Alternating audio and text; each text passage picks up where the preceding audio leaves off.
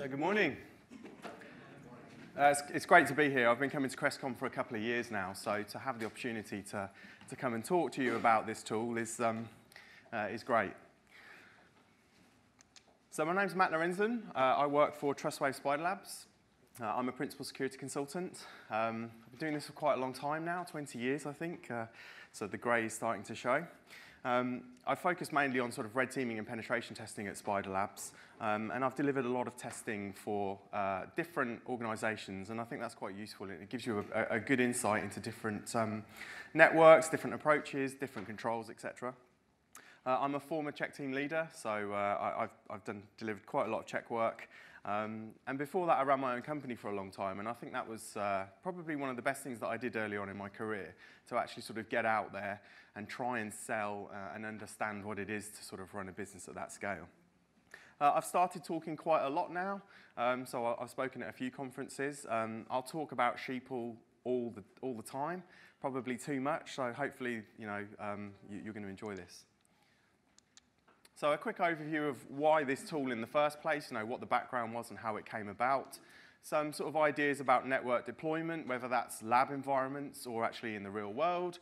I'll give you an overview of how the tool works and why I think it's the greatest thing ever. And then how you can sort of use it for practicing red teaming and sort of blue teaming and why that's useful. And so for me, it came from an actual true need. I was trying to upskill. We talk about this skills gap a lot, but there doesn't seem to be really much out there to support. Sure, there's lots of training labs, but they have a very specific focus, and a lot of the time we're trying to sort of explore new things that happen within the industry. Something will break, and you need to sort of create representative environments that allow you to do that. And for me, I was trying to improve my tradecraft. At the time, I was focusing primarily on trying to become a better red teamer, and I wanted to explore all of those things, but I had nothing to bounce off. And I was concerned because it was like I'm marking my own homework, right? So you write these tools and stuff, but you know exactly when something's going to happen. And that brings sort of a complacency into the overall mix. And it wasn't really effective. And this sort of concept of sort of practice makes perfect. We want to improve our skill sets, but the problem with that is self-directed learning is intrinsic to this industry. If you're not the sort of person that is willing to push yourself forwards from a learning perspective, personally, I think you're going to struggle. You have to be that person that's always willing to chase the carrot, but maybe not necessarily always get it. So I was looking at this, and you kind of want to build that tenacity in people that they're prepared to smash into this brick wall and then dust themselves off and pick themselves up again. The problem with that is, how do you know that you're smashing into the right brick wall? So a good friend of mine, reminds me that, you don't know what you don't know. So if you're talking about an efficiency of learning, we need these struggles and we need these opportunities to grow, but we also need them to be mindful of the fact that there's an end goal, which is to produce, more skill sets and improve that where it's lacking. So I'd argue that perfect practice makes perfect. And this is my favourite quote from Michael Jordan. So I'll read it verbatim. You can shoot 8 hours a day, but if your technique is wrong, all you become good at is shooting the wrong way. And that's really good. You can just become really good at doing the wrong things. So I was very mindful of that and really realised that there was sort of gaps in my knowledge that I wanted to upskill. I'm very interested in blue teaming as well. My original beginnings of my career was a system administrator, and I think a lot of that still is applicable. That's why I love purple teaming, because it's without the ego and you actually get to fix things, which is quite nice. So I needed this sort of environment where I could continue to grow. And it's because we tell our clients that we need to assume breach now. We've moved away from this focus on the external perimeter, and we know that everything is fine, and what actually happens when somebody gets inside. That's how we're now testing. And I think red teaming is very valuable for those sorts of things, to actually test that. But the point is, can you see it? Do you actually see it happening within the network? And what is the response to that sort of approach? And when you're thinking about tradecraft, you need to think about all this sort of stuff. If you're spawning a process, what does that look like? Can somebody have a response to that? And that's fine to see it, but can you actually put out those fires? When everything's burning down, where is your focus within the context of the network? Do you even know what it is that you want to stop from burning down? And do you have the capability to sort of put all of your resources around the things that you're truly trying to protect whilst you're trying to maintain fires elsewhere within the network? And how long does it take you to do that? You know, this delta between initial discovery to response all the way through to some sort of containment, what does that look like? And I was very aware that I wanted to understand my actions on an endpoint and what they would lead to, what sort of logging that would create, and how that would work. And traditionally, we've built these sorts of representative environments. I've been pushing this slide around for quite a while now. I've built these sorts of labs before. I'm a big fan of Vios, which is an open source firewall routing solution. And it's the idea of trying to represent a sort of a corporate network so that we have these playgrounds, so to speak, places where we can explore this sort of stuff. Because professionally, I don't think it's always a good idea to be practicing the latest technique on a live customer network. So, you know, we need to be training the way that we fight. They need to be representative of the world. They need to be representative of corporate networks. So I've done all this, and I really enjoy that because it's natural sort of system administration work. But there's always kind of a missing piece to this puzzle when I've been building these labs. First of all, they're very difficult to sort of build manually. So I have some projects around how I can automate that. But if you think about it, it's more than just a sort of a collection of computers. Really, a network facilitates the communication between people. That's what we use the platforms for. And I didn't really find any way of sort of emulating end-user behavior. Now, I stress, like Sheepl, you can make good Sheepl or bad Sheepl. It's entirely up to you what your goal is. It's just a way of emulating user behavior. But when you expand that out into a tool which is maybe an assessment tool or a training tool for yourself, you know, the possibilities become quite broad. So I read this study February last year, Mark Smeets of Outflank fame. And it's a good read. It's quite dense. It focuses on all the opportunities that are out there for people to build their own lab infrastructures to explore these types of concepts. And Microsoft have got some great solutions. You know, they have some scripts that you can set up an Active Directory environment very quickly for. But they highlighted this point that there's always one thing that's missing, and it goes back to this people issue that I've just mentioned. You know, how do we replicate users within that network so that we can work out how we can either defend against users that could be attacking or have users to attack so that we can develop Tradecraft. That's the goal. So I kind of reflected on this for a while, and I realized that in some senses, you know, I've automated these sorts of problems before. As I said, I used to be a system administrator, and one of the things that I used to do in my consultancy was deploy educational software for schools. And this stuff is like 1995, 1998. It's part of the national curriculum, so you can't say you can't have it. But you know, if you tried to put an installation wrapper around it, everything would break. It would expect specific things in specific places. And it was very manual, and that was the only real way that you could deploy this software. And when you scale it up to 1,000 machines, like, sure, I'm self-employed, right? I can't turn away work. I'll happily walk around and do that. But the prospect of doing that for a couple of weeks was, you know, watching my soul drain from my body. So I sort of reflected on this. And the way that I solved that was I used the challenges for that are when you try and do these wrappers and you put software around it, you need to control the input. Like traditional script-based approaches to this when you're trying to automate software, it's the level of control. You know, something can happen on an endpoint, and all of a sudden, where you think something is going somewhere else, and something has spawned calc for some reason, and all the commands that you're trying to send are now sort of just hitting calculator, and it obviously doesn't know how to react to that. And it requires, you know, when you look at things like Python, I'm a massive Python fanboy, but it requires dependencies that are, you know, difficult to manage, particularly within Windows. So that wasn't a very flexible solution. And you know, PowerShell, as amazing as it is, wasn't really around in the XP days with the flexibility, so that wasn't really a solution. And you know, if you start thinking about the timings of stuff, maybe you want them to do specific things at specific times, it's a real problem to sort of manage that. So my solution was Autoit. So I don't know if anybody have heard of it before, but it's been around forever. Originally, it was conceived as a sort of a way to automate out-of-the-box experiences. And I realized this is perfect. This is exactly what I've been looking for, and I've been using it. So a couple of years ago, I started exploring the new capabilities of the tool, and it's freeware, and it's a basic scripting-like language. And it's amazing at controlling the Windows GUI. So you can interface with things at a class level. It's really good at simulating keystrokes. So the nice thing about this is that you can actually keylog because those keys are actually sent.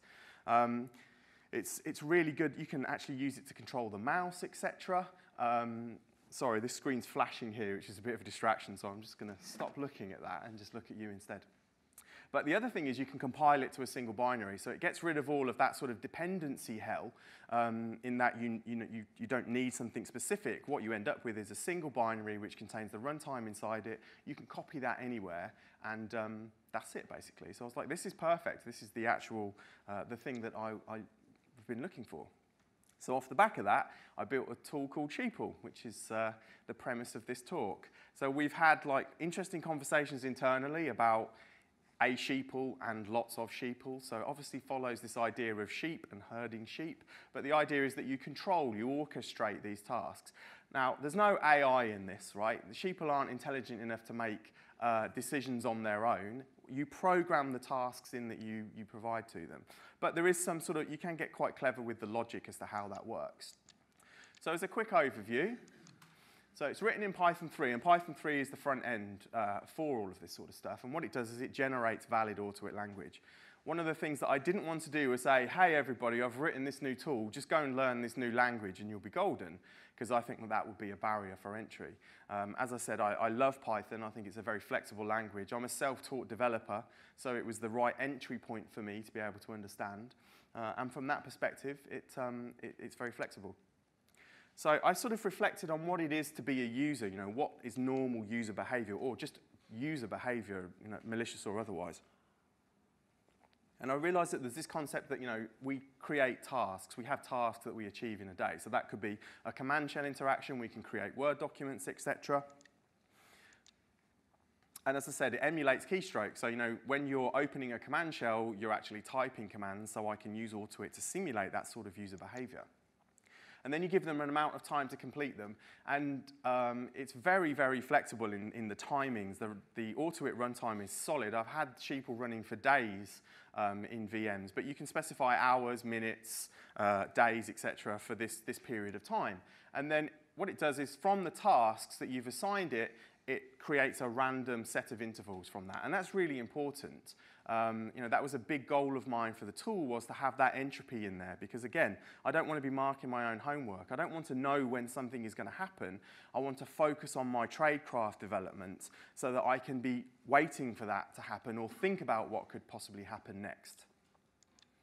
And as I said, so you compile it into a single binary. There are compilation options as well, so you can reduce the file size by specifying a packer. It has UPX built into it by default, but you can, if you're clever enough to write your own packer, you can specify your own packer to create whatever you want. So that's very flexible, and it's quite small. If normally it's about a meg. And that's it. That's everything that you need. The runtime is already in there. All the tasks that you've assigned get folded into the output of the binary. Anything that you've asked them to type, letters, commands, that's all part of the binary as well. So you literally have this binary that executes all the tasks that you've assigned it. So I've got lots of video demos in a while, so you'll see that in context.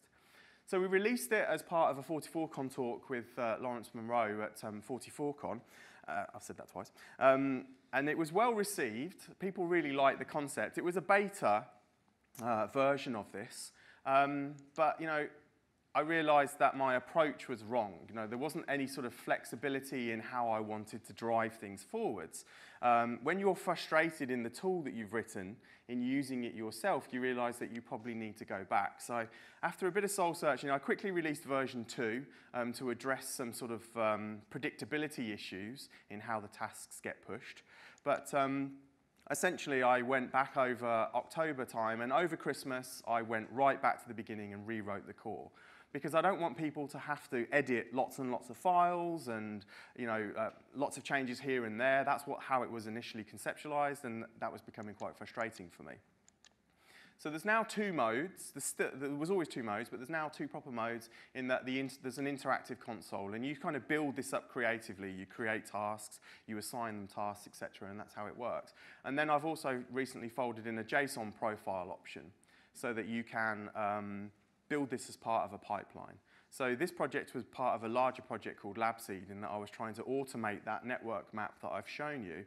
And I've released 2 modules as part of that. One to create massive amounts of users in Active Directory with passwords I don't know and names that I don't know, so that I can go and discover those users, again with the premise of focusing on developing Tradecraft rather than knowing the answers to what you've created.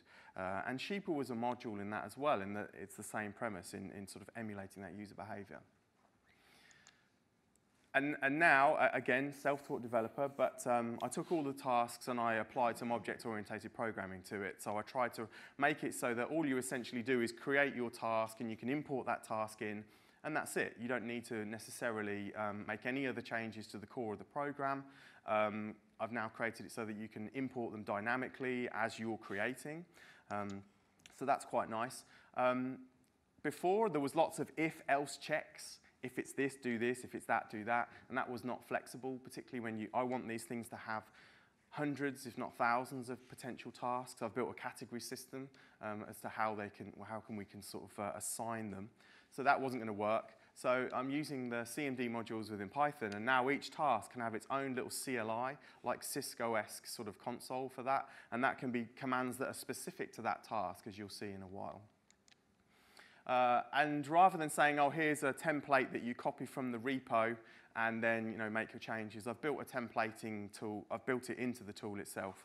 So when you've got an idea of creating a task, you can just create the template option, and it will create you the stub code with all of the correct imports and all of the structure that follows the rest of the process. And if you read through the code, I've almost been sort of OCD about spacing and how things get delivered and moving stuff around, because I think it's important for people to see that there's a lot of effort in trying to keep it clear, hopefully because they want to make contributions. And then the one that drove me mad for quite a while, and probably will continue to, but this idea that just because you write a task, it should also be available somewhere else, specifically remote desktop. So I'll show you some remote desktop stuff in a while. But I felt, well, users don't just make a remote desktop connection to somewhere. Sure, if you're keylogging, you can capture those authentication credentials. But sysadmins or attackers generally make GUI connections to something else to run something else. So this kind of, I fell into a bit of a rabbit hole as to how I could make subtasks available and how that would all work. And I'm pleased to say that I've got a stable solution to that. And it just uses Python 3.4 and up. So 3.4, I think, is about 2010. So you've got 10 years. I think that's pretty fair. But the reason it's 3.4 and up is because I'm using the pathlib library so that we can have it working on Windows, Mac, and Linux for the Python part of Sheepl. That was really important to me. I'm also just using the standard library, which is something I'm quite proud of. Probably having to rewrite much better modules, but that idea of not requiring anything other than Python 3.4 and above on Windows is quite important, particularly as it's a Windows-orientated tool. So why is this even useful? Why would you care about this sort of stuff? Well, from a detection perspective, let's say that you want to create log entries and you're trying to key off specific things. Sheepl, that's great at that. The user interaction is there. So if they're making a PS exec connection, for example, to something else, you will see that in the logs and there will be detections of activity. If you're using script block logging and stuff and transcript logging in PowerShell and upwards, everything that they type will be in the logs. So this gives us an opportunity to start replicating good or bad behavior depending on what the goal is of what we want to try and see. And Sheepl was released last week at RSA, so I went to the madness of RSA and had a good experience and spent a lot of time talking about it. And some of the forensics guys were like, we're going to use this, or we are using this, to create those artifacts on an endpoint. Because it's the same problem. It's a solved problem now, but it's the same problem in the sense that when they do it manually, they know when things have happened. So you've lost the learning objective, which is to discover what's actually happened. That's where the Tradecraft development is, understanding what your workflow is in detecting this sort of stuff. So they like that idea of being able to discover what's actually happened.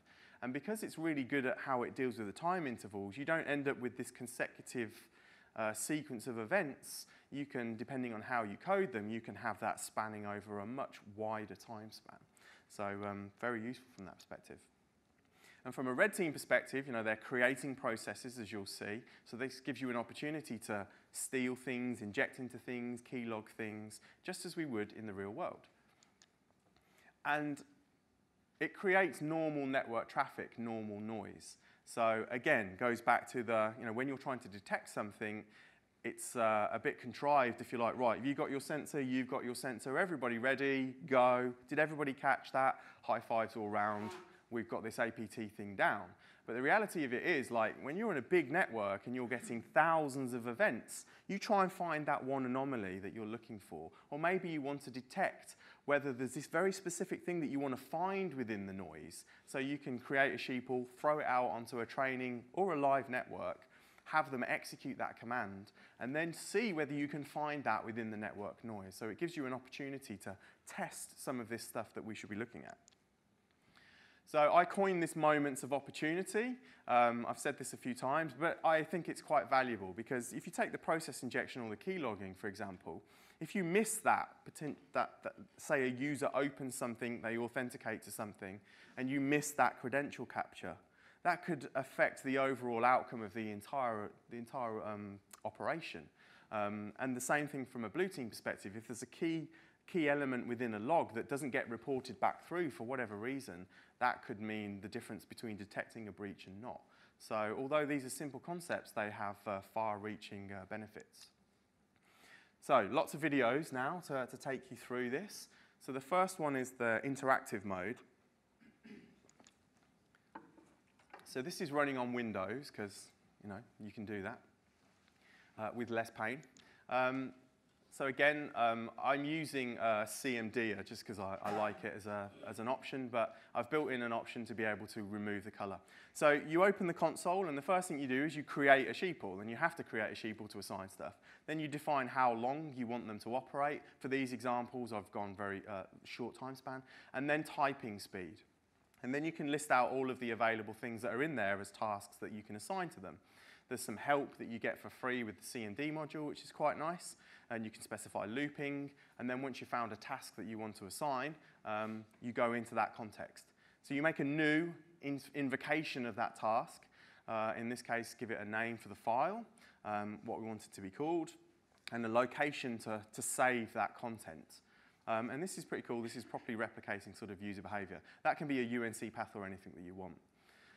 So then you can specify a file that you want them to type. So in this case, I've just got some content which is just a text file, and it will type that verbatim. And then you can complete that. And if you wanted to create a new one, you can, or then you kind of go into this task, new, back, task, new, back. So it's quite a nice way of working. So for this one, for the command shell, we're just going to show that you've got slightly different options now, so it's context sensitive. It doesn't bomb out when you don't supply all of the correct things anymore, which is quite nice. You can see I'm terrible at typing, which I'll touch on in a while. And we're just going to start executing some normal CMD commands. Now, it's up to you what these commands are, depending on what you want to detect. We're using net. An APT number could be using net for that. So, we're going to do some user enumeration here. We're going to query the local administrative group as certain APT groups do, etc., and the who am I command, so that we're discovering what our group access is, right? This is all sort of normal stuff that you would see. And then there's an assign, so you can keep track of what you do. And I spend hours just sitting there typing out different scenarios for this sort of stuff, creating Sheepl, driving my wife mad all the time. So PowerShell interaction is another useful one. So this is the same thing, but I've written extensions for this new version. One important one is the command file option. So you can import a text file with a sequence of commands inside it, and then it will basically execute whatever those commands are in there. And you can get very creative with the PowerShell pipeline. So this could be whatever you wanted. In this case, I'm doing a bits transfer of some malware from a server I've got sitting in the same network. But that could be IEX download cradles, anything that you want to replicate and see whether it can be detected or not, as the case may be. So further down, you get some output, which is a .au3 file. Now, that's the Autowit native language that it's created for you. It's counted the number of tasks that you have assigned, and then it will create some sort of random sleep times based on the total amount of time that you've given it to sort of go through as an array. And so you now take that, this is the output of the AU3 file, so this is native AutoIt.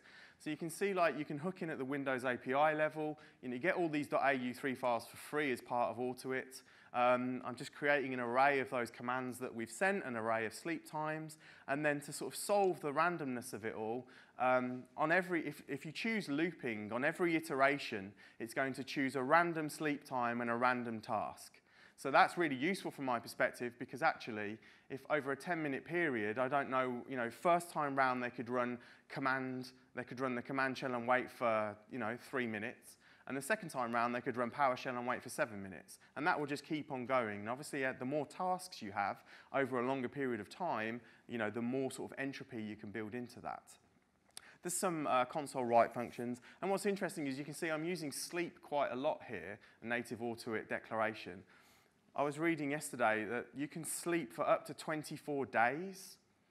So I think that's pretty powerful in that you can make Sheepl that run over such a long period of time. I'm going to have to try that, where there's maybe 2 or 3 invocations of tasks, and then run it over maybe 3 months and just see how that works. I'm sure it will be pretty stable. And this is an example of the Word document one that it's created. So this is all native. You can see that it's activating the window. So that's really important. Traditional script-based approaches, as I said, you can lose your input. So in this case, it grabs that window title at the class level. And every time it needs to send input to that window, if it's not the active window, it steals it back. So that stops this sort of all my commands are going somewhere else, because you grab it, you instantiate it, you hook it, and then every time you need to interact with it, the system is clever enough to grab that back. So that sort of solves a lot of those where is my input going issue. And so this is just going to open up a Word file. It's going to, I've clipped some of it. It's going to type the stuff that we've put in there, etc. And this is the output from the command function. So you can see it's just sending all these commands in and sending enters and stuff, and it just gets passed through. So once you're done, you can compile the script. You don't necessarily have to have AutoIt installed. There are portable versions. And I have had the AU2exe file, which is the compiler for AutoIt. You can run that on Wine as well. So you don't necessarily have to have it installed. You don't necessarily have to run it on Windows. That's entirely up to you. There's probably the maximum amount of flexibility that we can get. And I've got some ideas about how I could even automate that compilation process as part of the pipeline. But once you compile it, what you end up with is a binary. So in this case, that's what we've got. It's a fairly small binary, and then we can just run it. So this is just over a meg. I've specified some options for the tray icon, so when it gets created, it's in the tray so that we know that it's running. But you can hide all this sort of stuff if you don't necessarily want to see it. And I find this a lot. So you kind of wait for things to happen, which is the purpose of the tool. And it's just going to start typing. So I've done some gimmicky stuff here, like the text files, the size is deliberately small. So that Control-A is through Sheepl. They're selecting everything, and if you keep an eye on the top, it's switching between heading and normal mode. So it's doing key combination presses to be able to emulate how the users are actually typing. That's great from a sort of a perspective of like making content and having content to attack, but also for that sort of real-world feel for it all. So obviously anything that they type, you can see, screenshots, keylogging, etc. But you can also bring in those moments of opportunity to, if you're keylogging, you can grab a credential, because users never put credentials in like text files and stuff at all. That never happens. So we can explore that as an idea. And as I said, the fact that it's typing fairly fast. This is just the standard 40 milliseconds between key presses. But you can control that depending on how you want it. And they're particularly polite. Thank you very much. So that will save, that will cancel out. You can see all this. It's now created that CRESTCon 19 Word file on the desktop for us, which is because that's where we specified to save it. And now we've got some content. So it's going to open up that command shell that we specified some commands for, and it's going to run through these enumeration commands, etc. I'll show you the process list in a while. And you can just see this is all the stuff that we've typed before. Now, if you want to detect a malicious user potentially performing enumeration techniques as per some of the MITRE stuff, define what your techniques are, add them in as a Sheepl, get them to execute it, and see whether you can find that. So then we wait, because that's the purpose. Now it's going to open up PowerShell, and we're going to get into some more sort of attacker-y focused, really. So I'm just running get.wmi on the services to enumerate which ones are running, and then we can start doing what could be considered malicious behavior. So in this instance, I'm importing the bits module, and now I'm going to create a bits transfer back from the web server that I'm on, and it's just called malware.exe. And you can see that that's been dropped on the desktop. But the point is now that that's triggered in a process on, this is a Windows 10 machine, so Defender is now actually looking at that binary to go, hey, is this something that I'm allowed to or not, as the case may be. So that will be creating an alert locally, and if you're doing things like sysmon and event forwarding and Windows Defender logs, that will be triggered that a piece of malware has been dropped onto a system, and therefore, it's been quarantined or dealt with. And the rest of it is just native sort of PowerShell stuff, anything that you want to do in terms of test paths, etc. That's all there. So as you can see, it's now just deleted. The system has deleted that malware that was dropped onto the desktop as a dropper, and that's left an event trail within the system. So this whole sort of concept of parent and child processes, it was really important to me to try and look at how the process tree is created in the context of a normal user, because I didn't want everything spawned as a child of CRESTCon. That's not how it happens in the real world. And actually, if you look at EDR solutions, a lot of the time they are very interested in the process tree. They signature on that process tree. So it's quite important that as much as possible we look to see how we can replicate that. So this is a quick video of the previous one that I showed you. I've run it again just with procmon running in the corner. I've just deliberately cropped out the stuff that we don't need to see, but this is the same command shells. And you can see it's invoked CMD as a child of Explorer, just in the same way that a user would do that. And then any other commands that are spawned that are relevant to that process tree get spawned as a child of CMD. So you'll see in a minute, I believe, you have to wait, come on. Who am I? So we spawned who am I, which is an invocation of another binary for a second. That process tree is honored, and then it's deleted. So that's really quite important and very useful. So subtasks. Initially, I liked the idea of trying to make this work, and then the actual application of making this work drove me a little bit nuts. So I definitely fell into this inception world where I had to put in additional checks. But I think I've got a pretty solid solution to this now. So I'll just jump straight onto the video for time's sake. So I haven't showed you how I've built the remote desktop task. I can talk about that offline, but it's the same thing, adding credentials, defining the tasks that are there. So this is just, I have a test network that I have on my Mac at all times, and this is just opening up a Microsoft remote desktop connection, and all these sorts of things like sending control O for options, waiting for this window security, hooking that title at a class level, adding in his credentials, dealing with this. So this is quite interesting because it's at IP level. It's trying to resolve the FQDN, which it doesn't. The certificate doesn't match. So you need the Sheepl to recognize that that appears, and then they need to be able to send that Alt-Y key to be able to answer that question, which whenever you, that was good timing, right? That was amazing. I can't do that again. So now we're in the concept of a remote desktop connection, and now we want to start adding in other tasks. So for this one, I think I just open up PowerShell and just run some sort of arbitrary commands. Again, you get a bit of a feel for the wait. I have doctored this a little bit for time's sake, but you can be waiting a long time for this sort of stuff. You don't know when it's going to happen. And the point about that is when you do get something happen, you end up responding as you would in the real world with all that sort of urgency that you would in the real world, particularly if you capture credentials. So it's just going to write the date and time to that Sheepl file that's on there on the desktop when it gets there. And what I've done is, at the moment, I've sort of hard-coded some randomness in between the actual time for executing the commands as well to make it even more sort of entropic, if that's even a word. So we can get that, and you can see these are all the times that I'm frantically trying to get these videos together for today's presentation. And I had a binary running on that system at the time, so I had a Cobalt Strike beacon. You can see that it also exits. So that was quite an experience understanding how you can exit from a remote desktop session, because if you've ever done that, once it takes focus, it keeps focus. So I found that you can use the caps lock key locally, and if you press the caps lock key locally, that breaks the focus for the remote desktop connection for a small amount of time, so I can hook that, and then I can send the exit commands to that remote desktop session and exit out again. And when you're on loop, they'll just be opening that remote desktop connection, opening up PowerShell, running through that process of tasks that have been assigned, and then coming back and exiting out again. So as I said, I had that from a Cobalt Strike perspective, and this is what it's captured from key logging. You can see that we've captured all of the sort of the alt commands to send the GUI controls, etc. And we've actually got some credentials as well that we've captured in transit. So that's pretty good. So we love MITRE. We contribute to MITRE at Spider Labs.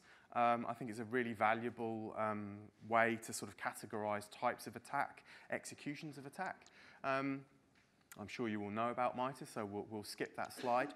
But this idea of defining a path through a solution, potentially when you start reading through things like Atomic Red Canary, they give you examples of all of these types of things and how attackers are doing that, and then you can kind of draw a path through. Well, all of that's possible as replication using Sheepl. And as an example, the bits transfer that I ran is actually straight out of the MITRE attack framework 1197 technique for attackers using bits as a mechanism for getting files on and off a system. So, we've just proven that that is one way that we can honor those sorts of tests. So a couple of people were looking at this, and I'm involved in some projects where people are trying to use Sheepl in the real world for sort of assessment of various tools, etc. And they're having quite good levels of success, I'm pleased to say. I'm sure we'll be able to share some of those results as we move forwards. But one of the first things that they said, what somebody said to me was, well, I've tried to run it on Linux and it won't. And I was, well, it's a Windows-only tool. It hooks into the Windows API level. It can interface with COM. It can create memory regions, but it's a Windows-specific tool. I started thinking, well, actually, it would be pretty useful if you could control other entities. Like, how could I do that? So, and then I realized I'm probably overthinking it.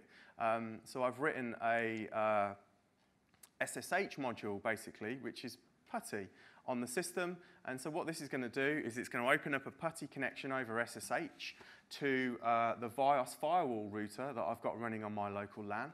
It's going to put the password in. And now, sort of, if you've ever used VIOS, this is just native VIOS commands. Like, I know what I need to type, so I just tell it to type it. So it's just listing all the interfaces, and I've deliberately left the descriptions out at the moment. But this is really powerful if you think about how you can use this, because you could essentially have a trigger. So let's say that all of a sudden you found malicious traffic that's coming from a specific location. Maybe you've passed that out of netstat, as an example, remotely. You could then add firewall rules in that block that whole subnet at the edge level, not at the host level. You're now configuring a router, basically, using Sheepl. So it's a bit of a quirky example, but I realized that there's a lot of power there. I mean, Packer does the same sort of thing if you've looked at DevOps. They're sending keystrokes to this sort of stuff. And as you can see, it's just updated all of that. But that could be anything in context. I think the firewall rules one is definitely an interesting one. Or from the attacking perspective, maybe you want to emulate a user logging into a solution and deleting logs, removing firewall entries, all that sort of stuff, which is exactly what they're doing now.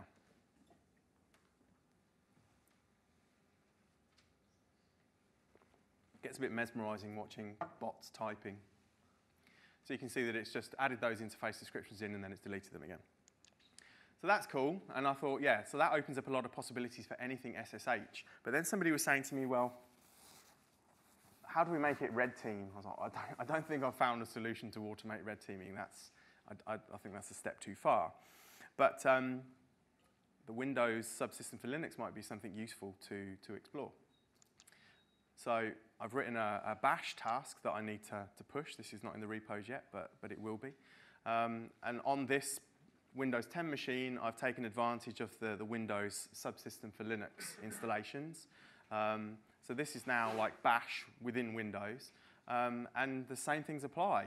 We can work out what ID we are. We can find out enumeration of a Linux system from that perspective, SSH or otherwise. You know, anything that you can type normally within a console can be emulated, and you can read files, create files in the context of that user, and when it gets there, if it gets there, you can do cool things like working out, well, what are my rights, sending passwords, responding to the prompt. So in Windows, when you run bash, you end up with root permissions. So we can change to root, and then we can start doing things like working out, let's read the shadow file and start doing all of that sort of stuff. So we can emulate attackers that have access to Linux boxes using Windows as a jump point, really, from that perspective. And again, you know, all of the factors for time still come into this because it's just a task that folds into the overall structure of the tool. So as a roadmap, drawing this to a close, so I've obviously got a lot more tasks to create and push. I plan on sort of pushing some videos to show some of these concepts that I've spoken to you about today. There's a YouTube channel, the LabSeed YouTube channel, where I'm just going to kind of do a series of this sort of stuff. I find it much easier to be able to take specific parts and record videos about them. That's a medium that I prefer to work in. So that's definitely on the cards. You know, if you keep an eye on that LabSeed YouTube channel for the next couple of weeks, you'll start seeing content appearing there. And then this concept of traits. So I started reflecting on, well, at the moment, there's still a lot of deterministic behavior in that. You know, if you assign a Sheepl an Excel spreadsheet, open an Excel spreadsheet, create an Excel spreadsheet, and let's say you want to test whether something will be detected like enable macros, because you can send the keystrokes, the mouse movements for that. Every Sheepl will do that, and that's not the real world. What about if you create a couple, or even document specific? Let's say you create 10 documents, and on one of those documents you want somebody to enable macros, and on everything else you want them to ignore that. So this concept of traits, I'm going to fold that into the tool so that you can even further personalize behaviors for these sort of end users from that perspective. And then there's typing ability. So as you saw, I'm not the world's strongest typer. And I realized that that's actually representative of the real world. You saw in the output from the keylogging with the remote desktop connections, it's a pure capture. You get every single keystroke, and that's not representative of the real world. So this ability to backspace and make mistakes and then deal with those mistakes when they're typing is quite important. So there's a bit of work to do there. I've already got the concept ready. I'm not going to push 1,000 tasks and then try and implement that in afterwards. That would be quite labor intensive, so I'm going to do that fairly soon. But I like this idea of you can have a PA that can type at 140 words a minute and very rarely makes mistakes, all the way down to like a chicken pecker that takes like 3 weeks to type a letter. I mean, that's very representative of the real world. And then this stupid idea of my own specific language that I came up with yesterday, following the sheep theme called Woolpack, which is basically Markdown, but it made me laugh. That idea of when you're creating a Word document, it will just take a text file and it will, you know, how do we apply the formatting? Or other things like maybe you want them to copy and paste something to the clipboard, and if you're watching the clipboard, you can capture that. And all this sort of stuff, like this is real-world attack, real-world defense. So how can I build that in a way that doesn't require that you have to edit lots of things afterwards? So I'm going to use that sort of a style to have Woolpack-specific transforms for things that will work through that. And then the final thing is extending the web interface. So there already is an Internet Explorer task in there, so they can open up Internet Explorer and browse to other locations. It would be nice to extend that to other browsers. Also, it has a principle of UDFs, so they're user-defined functions, so you can build your own libraries. I'm not using any of them yet, but there are some amazing libraries out there, which I'm definitely going to be using, so I'll build that into the tool so that people can sort of bring in other functionality. But I like the idea of extending it so that they can authenticate to web services, so that you have session cookies to potentially steal or otherwise, and it's much more sort of real world from that perspective. Or perhaps go to a pastebin site, grab some malicious code, capture all that code, bring it back, open up Notepad, paste it into Notepad, save it as a C# source file, and then use a command shell invocation to use the C# compiler within Windows to create your own binary on the fly, as attackers do in the real world.